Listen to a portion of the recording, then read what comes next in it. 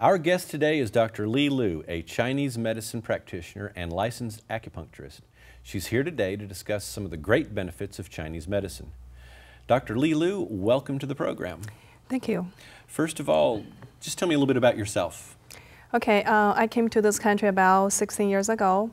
Originally in China, I graduated from medical school.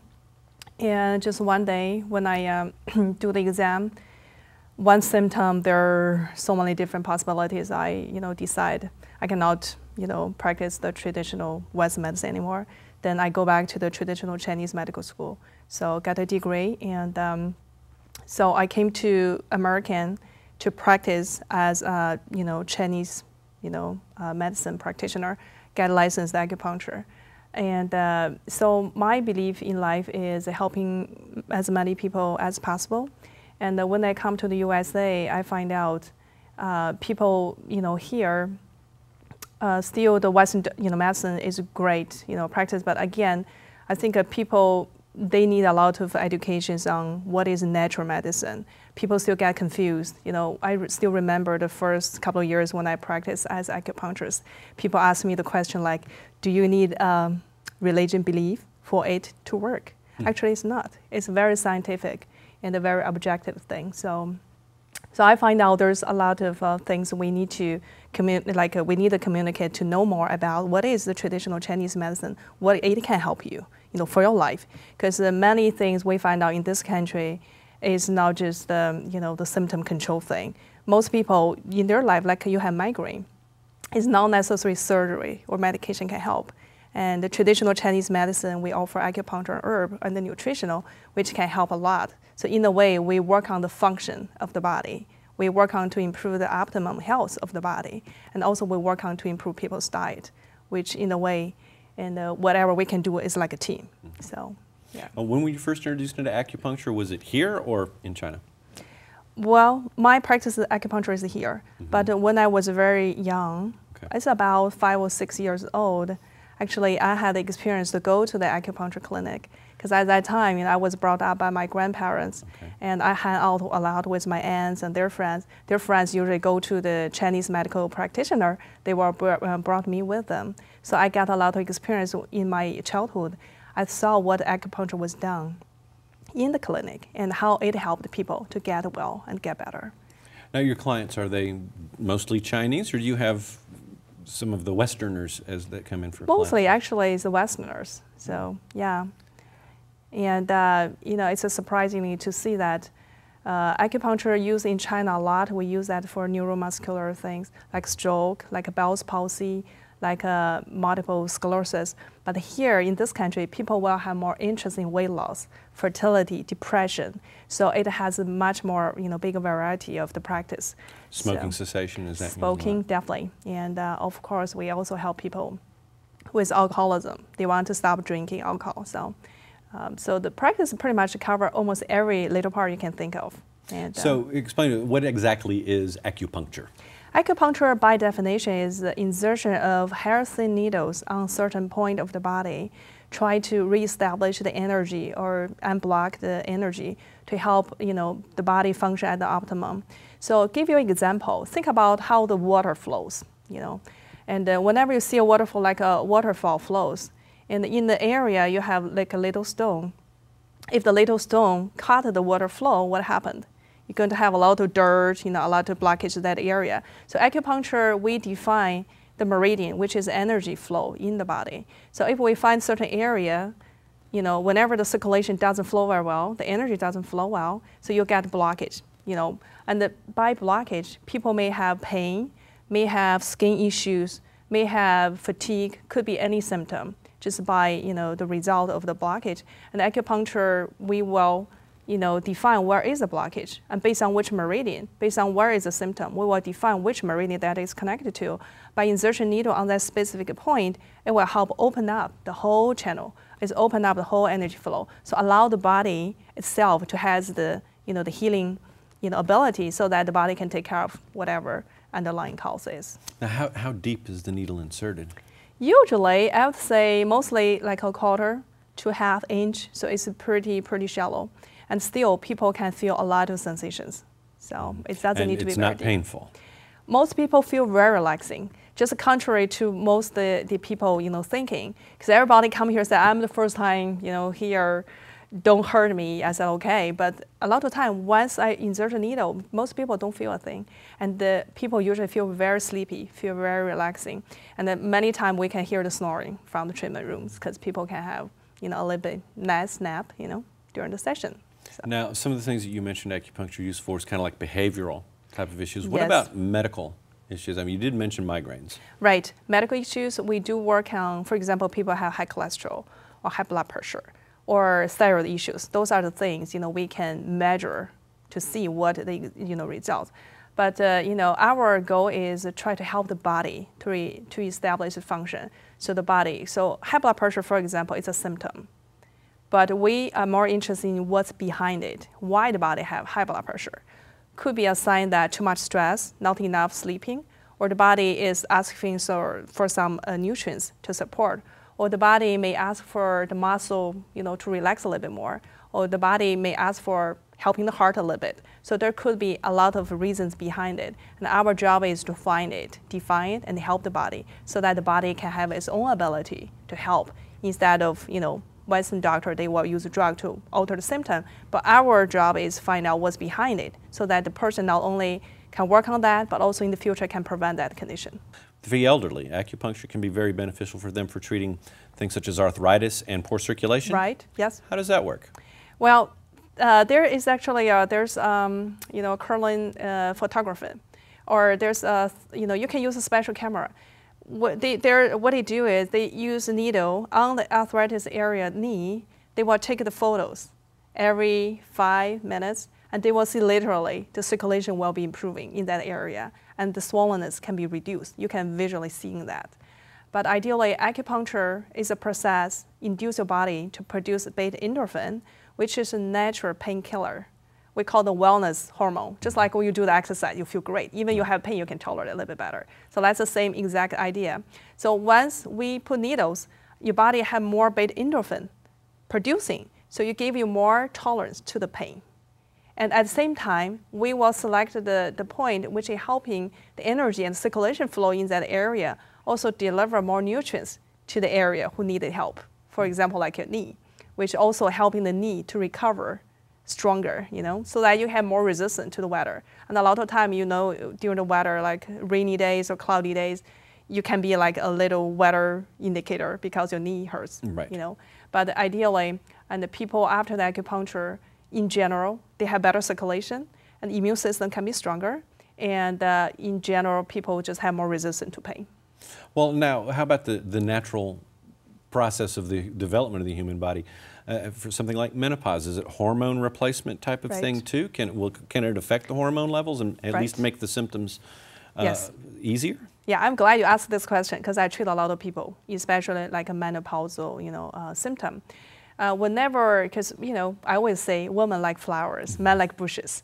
Men need a little bit, low care, but the woman like flower, they need a lot of care and they also need some special nutrients to be functional. And think about women, you go through the, cycle, you go through the, child, labor, and also go through menopause. But again, menopause is a symptom, it's not a disease. That means it's a normal function. But we do need to understand why we need to work on that. And it's not just traditional hormone replacement therapy, nowadays we already know it can causing the risk of the breast cancer going more. And when a woman suffers menopause, basically you see the hot flashes, you can see the poor sleeping, weight gain, also bad temper, you can tell a lot than I do. So, but again, acupuncture recognize that, traditional medicine, we recognize that is a kind of dysfunction. Means there's an imbalance between the heart and kidney. Okay, heart is like a fire. You have a lot of fire, warmer energy. Kidney is like a water. So basically, the heart and the kidney, water and the fire energy, they kind of balance each other. Similar way like the river, you have some water, like vapors, evaporate, and also you have the rain falling from the heaven to the earth. It's a very similar way how to explain to, and woman whenever reach the menopause. Estrogen is low. So we said estrogen more like a water energy goes low. And your progesterone, which is fire energy, is still high. So very similar, just like a woman during the pregnancy. very hot, and you don't have cycle. It's very exact, the same symptom. And when we do acupuncture, I find the great result is I have a couple of women, they feel very hot, when they're in the treatment room, they even couldn't tolerate the temperature. And they asked me to actually lower the temperature for a couple of degrees. But right after the acupuncture, they feel fine. Their body just cooling off because the body reach a new balance. So what it does, think about this. Your body like a volcano. You have a lot of heat. What happened, Because the heat goes all the way up to the head. But acupuncture kind of like dig a little hole, release that tension from the body so they won't go all the way to the head. That's why all the women with menopause, they feel the symptom in the head. Emotional, they feel hot flashes. It's not on the feet. The feet actually on the opposite side. The feet usually they feel cold, but on the head they feel a lot of heat. That's what happened. So that's that pressure release valve. Yes. So think about that. That's the most simple way to explain. But on the other side, the acupuncture, the needle, they promote a gentle flow.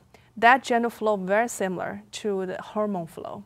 So whenever you have better hormone flows, and and also needle, because it's made of metal, it has a very cooling effect. So that's why it's good for inflammation, like arthritis.